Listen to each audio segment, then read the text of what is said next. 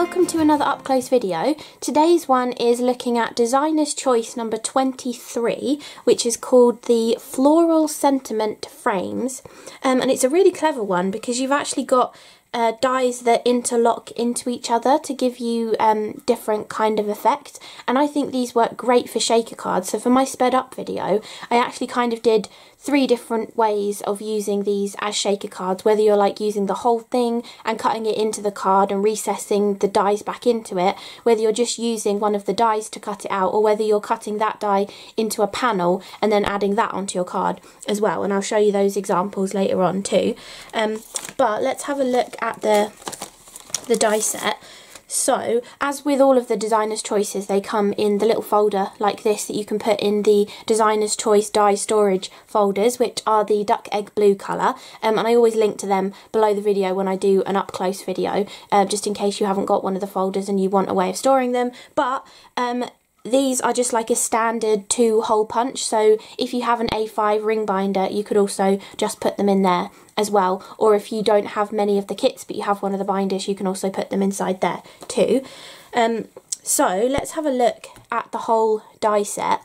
I think this is a really nice one actually. I do really like the style of them. You can do very clean and simple, pretty quick kind of cards actually, and they still have a lot of like intricate detail in them because of the fine detail within the dies. But the main die, I suppose, is this one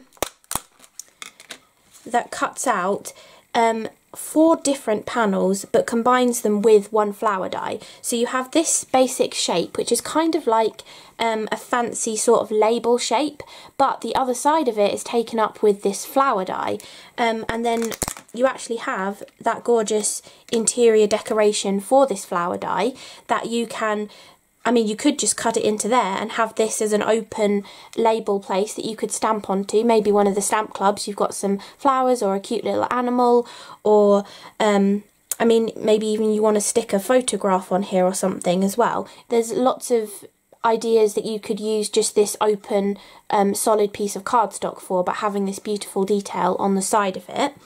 Then you also have this die, which you can use to die cut the solid out, and you could put it behind there to add colour behind all of the openings on here, so you could have it behind, or you can actually cut this one first. You can't cut these two together because there's actually an extra piece of metal within this detailed portion that won't allow you to cut both dies together. They kind of overlap just here.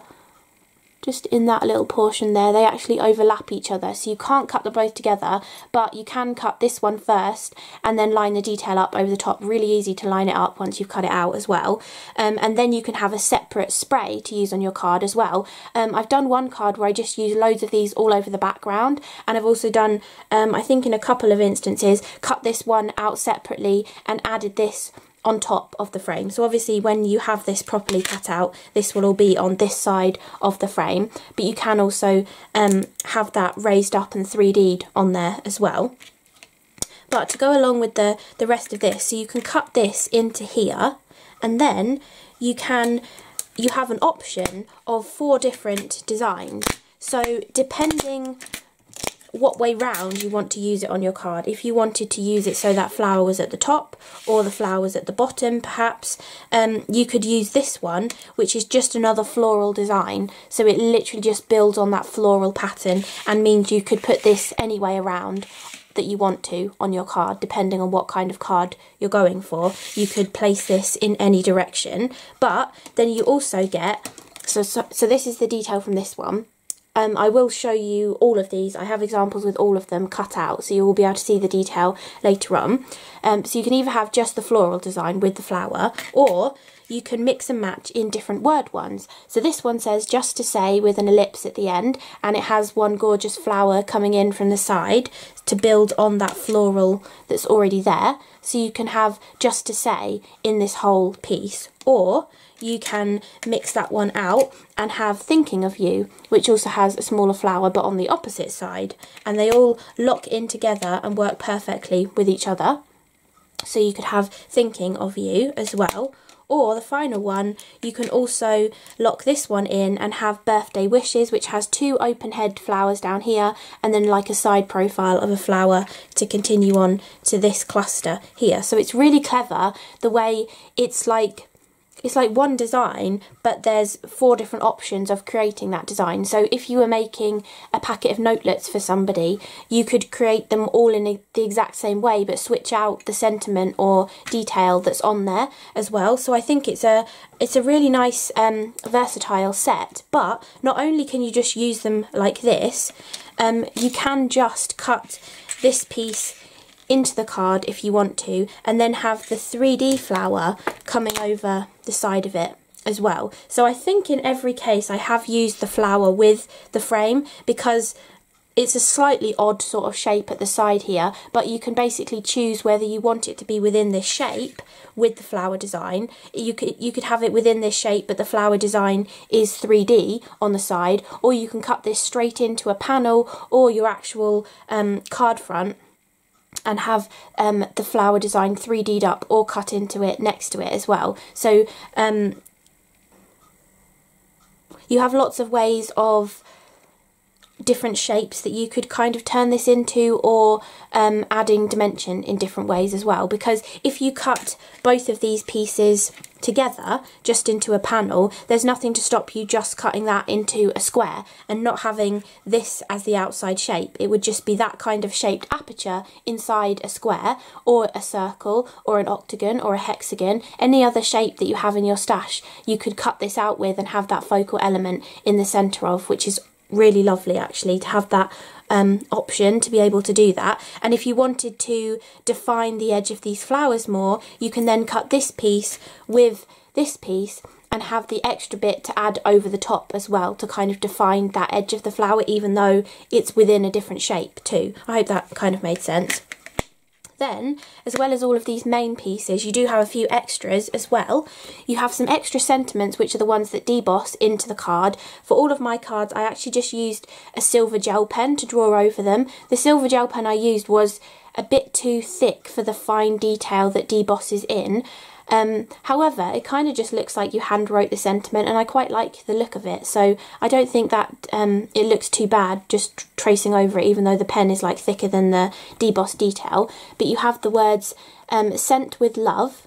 Then you also have thinking of you and have a beautiful day, which can go inside this little pennant banner die that you have, or you can just deboss it into the card and then trim it out with scissors as well, depending what look you're going for on your card. And you can mix and match them together. So you can have just to say thinking of you, just to say have a beautiful day.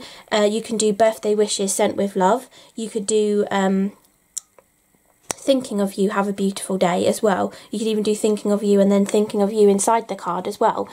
So loads of ways of using those dies alone on a different card with this floral design, or mixing them with the larger sentiments. You can also snip these larger sentiments out. They're really easy to snip out. I did it for just to say and birthday wishes. I didn't try thinking of you, but I think that is pretty easy to snip out as well. You just have to add the other side of the O onto there. That's probably the most complicated part of it. Or you could keep the flower as part of the sentiment as well, and then it wouldn't be too tricky to cut out. And then you also get 2 little flowers as well, and I wasn't sure I was going to like these flowers, but they are really lovely. When you cut them out, they look like this, which I do tend to go for more uniform style flowers, but they never look very realistic when I try to shape them. But this one, I really like how it looks when you actually shape it.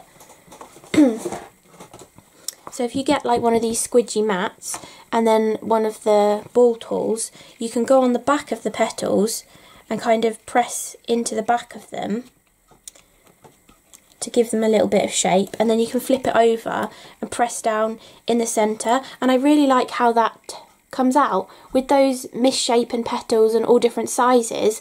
I think it looks really lovely, that one.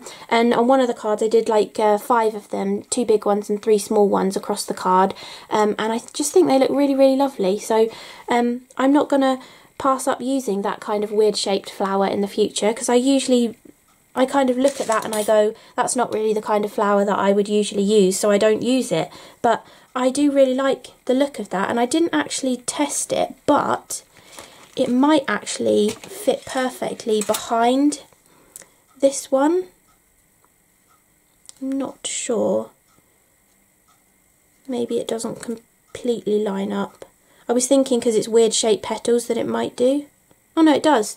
Yeah, it completely lines up behind there. So if you did want to add colour just behind that main flower, that large one absolutely fits perfectly behind there. Or similarly, you could add it on top of it as well if you wanted to. So I hadn't thought to check that before, but you could actually add that flower perfectly aligned on top of that flower within the singular spray as well. So that's also nice to know too. So yeah, I think that's a really nice flower. I do really like that one.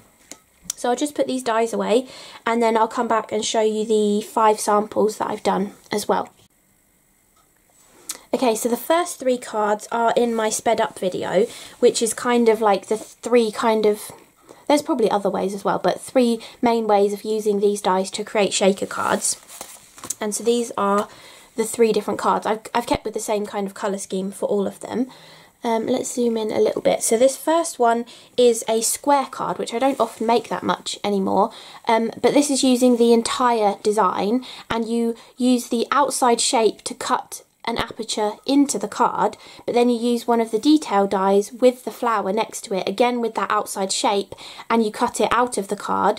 And I also shadowed it with silver as well, and then I recessed that back into the aperture which I'd stuck acetate behind. So this is like the largest kind of shaker card that you could make with these, where you can even see the shaker elements behind the side portion of flowers. You can see here, have a beautiful day. I don't think it looks too bad, you know, drawing over it with a gel pen. It just gives it like a whimsical kind of feel, doesn't it?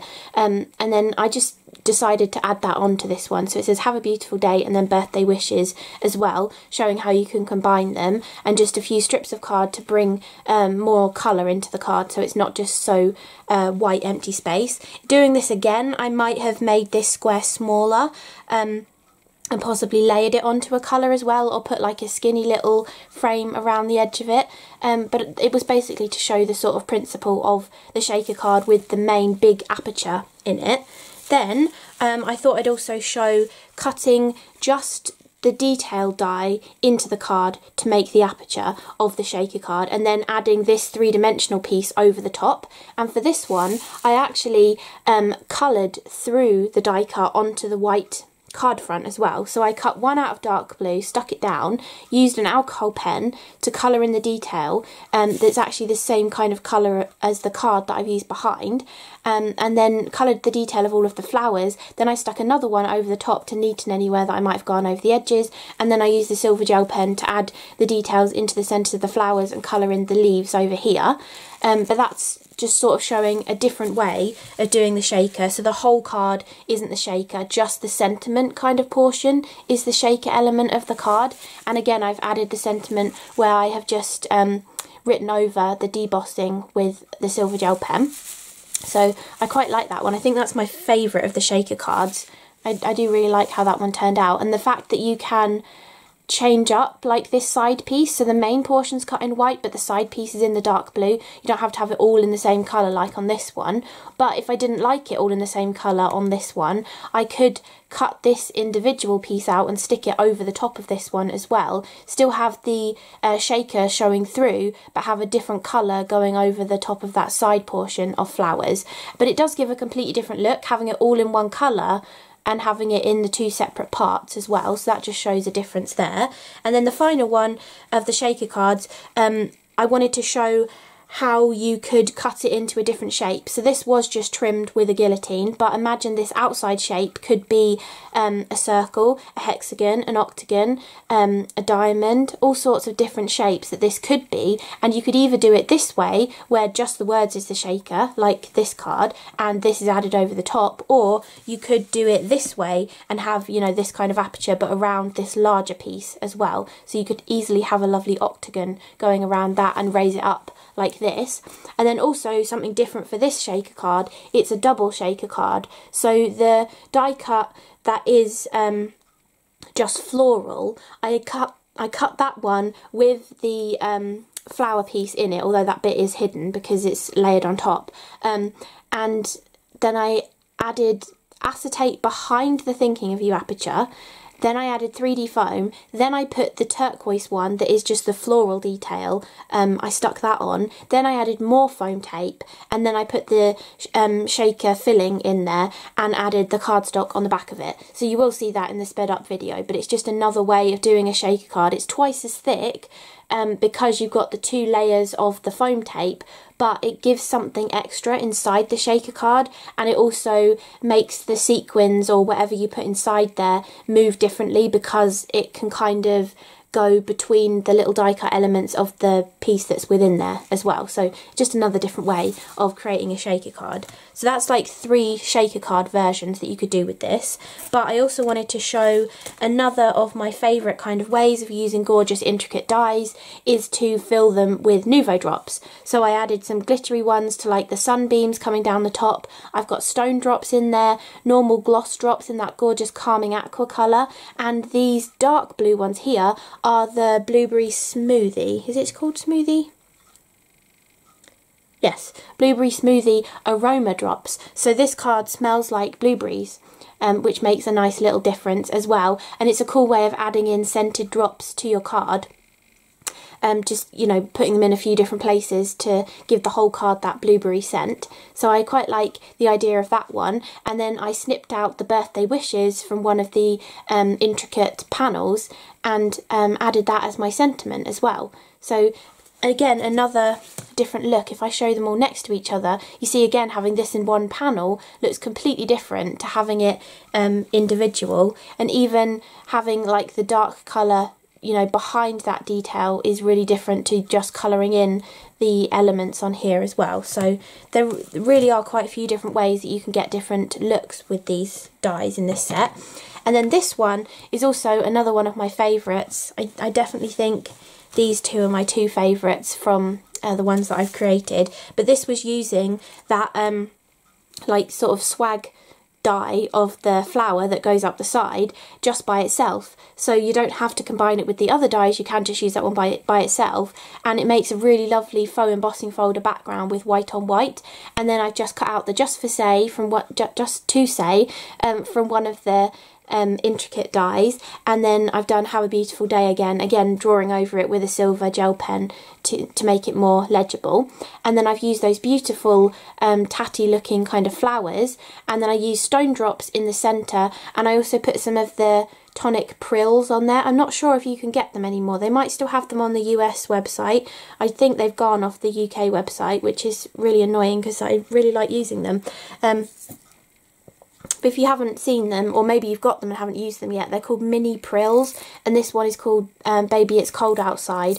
But they're just basically kind of like micro beads, but they're all different sizes in there and different colours, and they work really nicely to help stuff move inside the shakers. So I had actually used it in all of the shaker cards as well, along with the Bluebell Hearts Pure Sheen Confetti, which came out in the Blue Blossom colour trend. So those two together is what I've used inside my shaker cards. And if you want the names of the drops that I used on this one, the glitter drops is the Aquatic Mist, a really beautiful turquoisey glittery one. Then I used the Blueberry Smoothie, the Belgium Bluestone.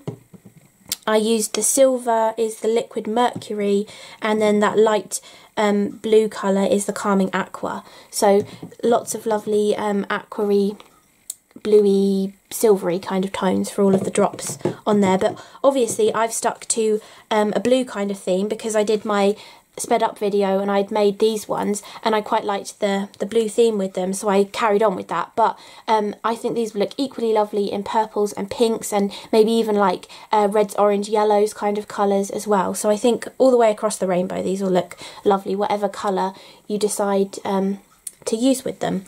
So I hope you enjoyed this up-close video looking at Designer's Choice number 23, which is the Floral Sentiment frames. And I hope you got a little bit of inspiration of like different ways that you could use them, and obviously any of these different cards you could do the different idea with them. So you could switch out this sentiment on this card to be thinking of you or the birthday wishes. You can mix and match the idea of, you know, how to create the shaker with any of the different sentiment ones. You could even flood one of the sentiment ones with the drops as well, not just the floral design one. You could also do it with one of the sentiment ones as well. So if you're interested in getting this month's Designer's Choice die set, I will leave links for it in the description below my video and also on my blog post as well, and there will be affiliate links too. So if you do click them and purchase this or anything else, I'll get a small commission at no extra cost to you, and I really do appreciate you using them because it really does make a big difference. But yeah, I hope you enjoyed this up close video. I hope it gave you some ideas of how you might want to use this die set if you get hold of it, or you know, maybe it gave you some ideas of how to make some different shaker cards with other dies that you might already have and you've not really thought to turn them into shaker cards or want a different way of using them as a shaker. Hopefully it gave you a few ideas for that as well. So thank you so much for watching, and I will see you again in the next video. Bye!